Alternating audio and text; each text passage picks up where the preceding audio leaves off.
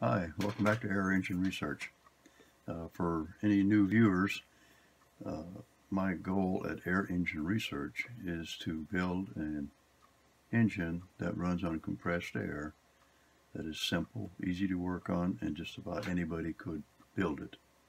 If you have a metal bandsaw, a drill press, just about all you need in order to build one, like I will be showing you in just a short time.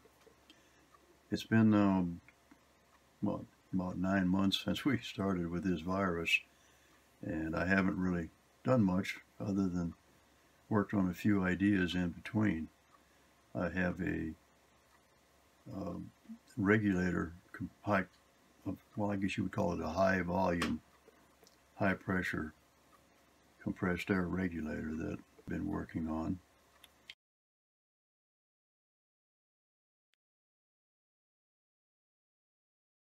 And also I did some testing in comparison with a 6-cylinder Eccentric air engine that I had built, and I went back in 2005 and pulled up a video that I had worked on, a combination 2-cylinder and a 3-cylinder that was built into one machine so that you could use either 2 cylinders, 3 cylinders, or 5 cylinders. Now the difference is the one current is an Eccentric, and the one back in 2005 is a crankshaft engine. And I have found that the crankshaft engine will get about twice as much torque as what the Eccentric one will. So right now I'm working with the 2005 one. I'll show you a video of that shortly. Well, this is my 6-cylinder 2-plate air engine that I had worked on a while back.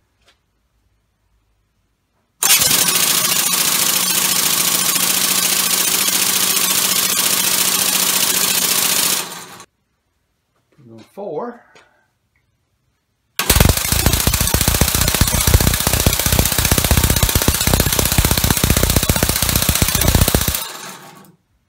There on 6.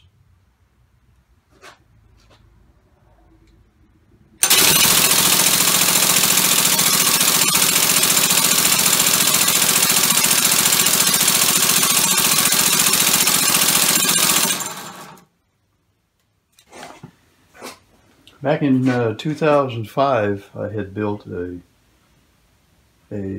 5-cylinder. 2 of them work together. They're a little larger, and they have a smaller throw on the crankshaft than what the other 3 do.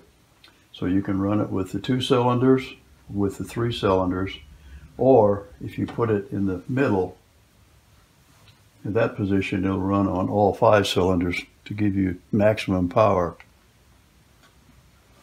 The 6-cylinder Eccentric engine that I created here at last doesn't seem to be giving me the torque that this one will.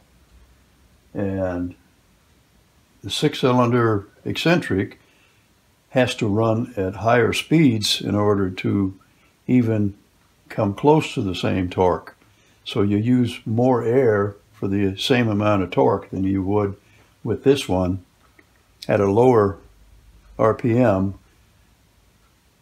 but with the crankshaft design, it gives more torque. And this one runs pretty good.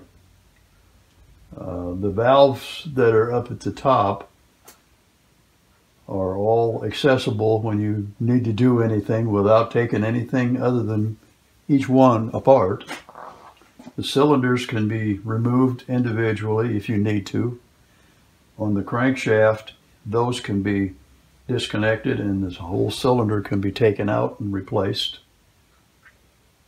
All in all, it's a much less complicated engine than what the 6-cylinder Eccentric is, and it's not near as large or as heavy.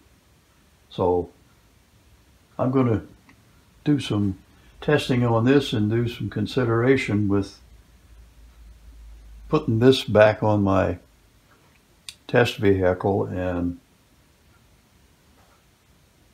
get a little bit more information about the distance you can go and the amount of air that it requires and at what pressures it would have to be operated at. But it runs pretty smooth, so I thought I'd just show you some pictures of it. If I put it on the 2 cylinders in this position, it won't start unless it happens to be in the right position. So we'll see if it is or not.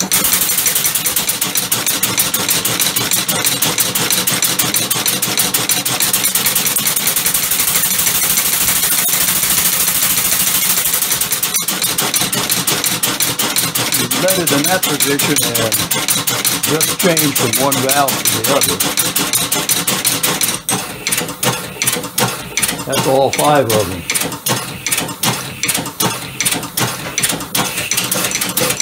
That's 3 of them.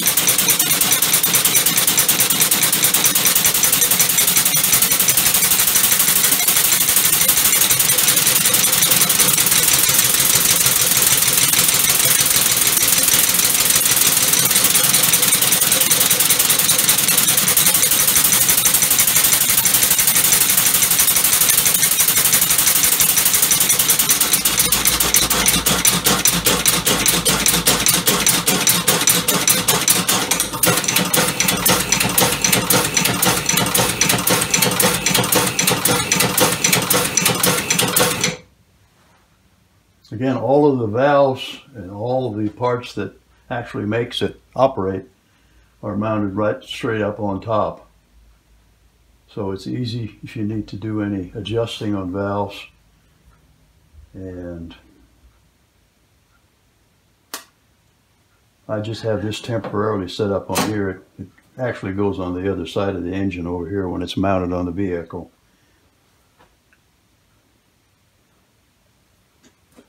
This is a torsion thing. I've got it wired on here so that it stays out of the way, but it will come down. And I'm using a pulley instead of a chain because when I had this mounted back in 2005, I was using a pulley on the axle. So I went ahead and put it back together the same way it was when I used it back in 2005. So in a way, I'm quite happy with it. And as I do more testing on it, I will keep you posted and do some more videos. So for now, I'll just say so long for today. And I guess now, since you've seen the video on the 2005 machine, you can see that it's fairly noisy. That's because it was built basically with using standard drills on a drill press and using a metal bandsaw to cut some of the pipe and things like that. Everything was bolted together except for the crankshaft and the end of the cylinders. I did have to have those welded, but everything else was handmade and put together and runs fairly well. Some of the items like the valves that are used to control the air, that was purchased along with some standard angle iron and pieces of metal, square metal, round metal, pipe, and so on, along with the 1/4-inch bolts and nuts and things that I purchased. But anyway, I'm pretty well satisfied with how it's going, and I'm going to be doing some more testing, like I say, with the both of the different engines. And as I do, I'll keep you posted with what my results were. The next couple little short videos is where I actually drove the test vehicle And the first one is my 6-cylinder Eccentric engine, and the gear ratio on it is like 4 engine RPMs to 1 tire rotation. And the second one with the crankshaft 2-3-5 combination is running at 2.25 rotations of the engine to 1 tire. And as you can see, it goes up the incline pretty easy compared to the other one, where the only way I could get up was get off and push it. The first one, the 6-cylinder, had 200 psi pressure, and the second one with the crankshaft, it was running at 150 psi, and it was enough to make it go up the hill pretty easy, as you can see.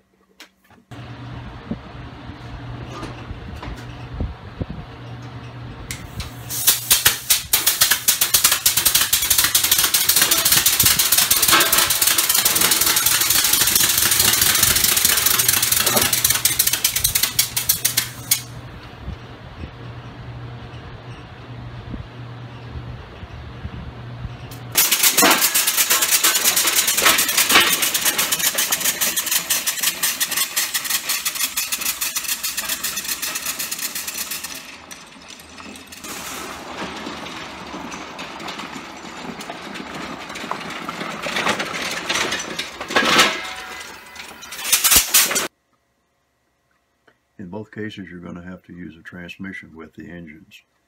The gear ratio that I'm running right now would be like trying to start off with a standard transmission in 3rd gear without revving the engine up. It just wouldn't do it. But the compressed air, it is maximum torque as soon as you turn the air on. So that's why, at least now, I can run it in that higher gear ratio without a transmission. So thank you for checking in, and for you new subscribers, I hope you'll subscribe if you're interested in what we're doing. But anyway, thumbs up will be appreciated. So long.